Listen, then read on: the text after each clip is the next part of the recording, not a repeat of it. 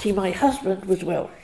He died 14 years ago, and he didn't really agree with, because the Welsh can be very funny in some of their ways, he didn't really agree with women driving, but he said to me, you won't be any good as a driver, so I secretly had a couple of lessons, and then he took me out a couple of times.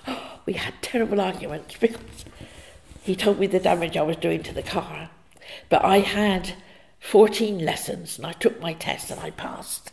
And when I got home, I was so delighted, and I put my certificate on the mantelpiece. And he said, "I knew you'd pass." He said, "It's those grounding lessons you had with me when you started." But he found it handy then, you see, because when we went out, that meant he could have me as the driver and he could have a drink and we didn't have to worry. Because a lot of men prefer to have a drink, they don't, and so it was like he had a chauffeur. The car we had at that time was a little Reliant. And the car that I learned with in the driving school was totally different. I mean, Reliants were terrible to drive, but